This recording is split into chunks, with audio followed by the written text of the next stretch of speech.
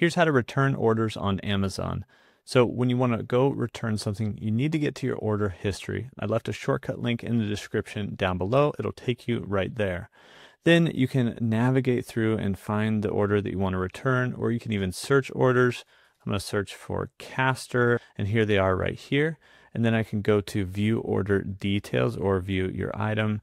That should take you to the same place. It might not, but view order details will be where we want to go. After I'm in the order details, on the right-hand side, we're going to see return or replace item. So we're going to click on that to begin the return process. Now, we have to go through a few steps with Amazon.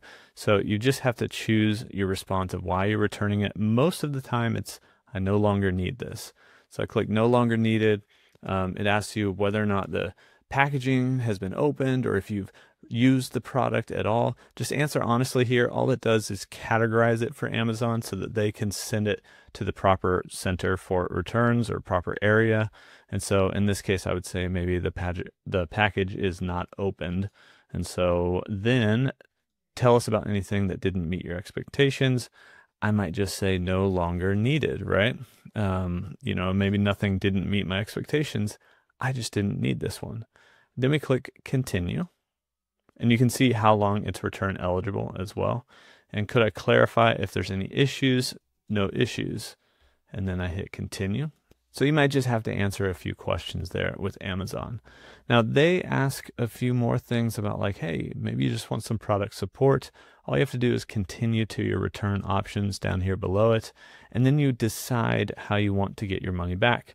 Do you want to refund your Amazon account balance, or do you just want to refund your card, for instance?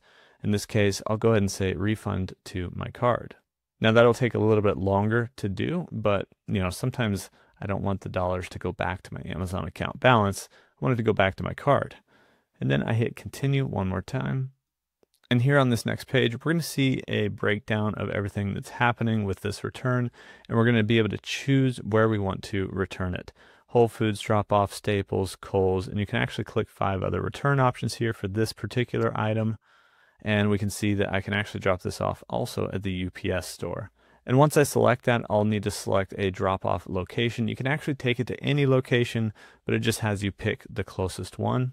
So I selected the store that I want to drop this off at, and then we see our refund subtotal and basically our return summary here on the right-hand side.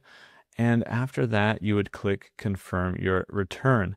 Now it says here the UPS store will pack, label, and ship my return. So I literally just have to bring in the item. Some items are different. Some you'll need a box for. Some you'll need to actually pack and print a label and actually attach it to the package. But all in all, either way, you're going to hit that confirm your return button. You'll get a QR code. They scan it at the UPS store or wherever you're returning this, whether it's Whole Foods, Kohl's, anything like that, to select your free return. And that's how you can return orders on Amazon.